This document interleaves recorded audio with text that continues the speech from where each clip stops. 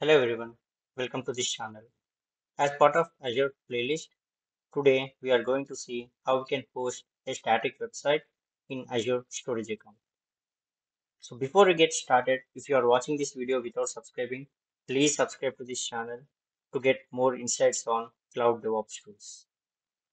So let's get started.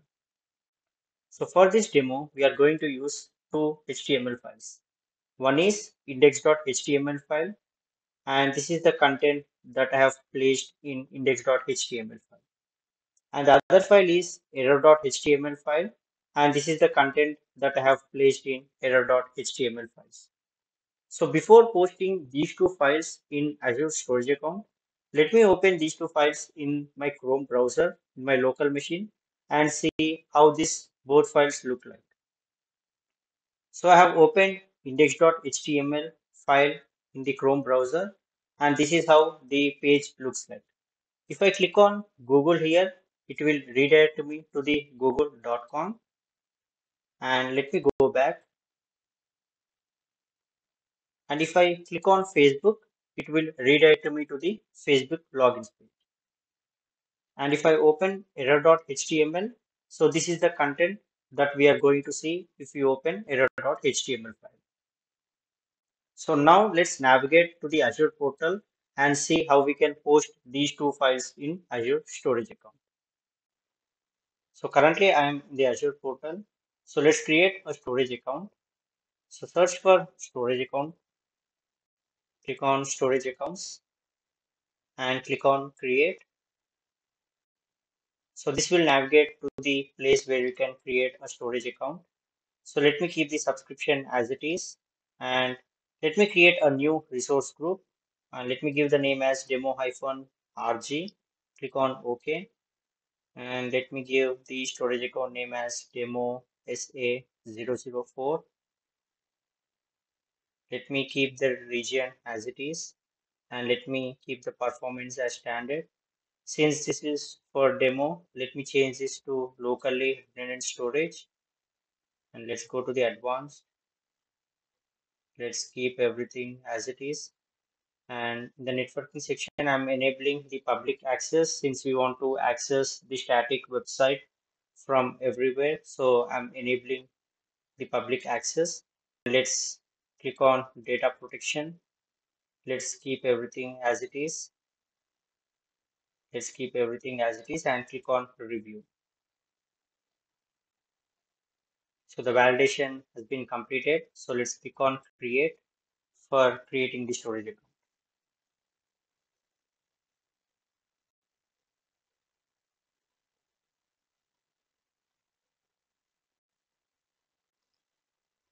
So you can see the storage account has been created. So click on go to resource. So here you can see the overview of the storage account. And on the left hand side, if you come down onto the containers, so you can see only one container that is available as of now, that is logs.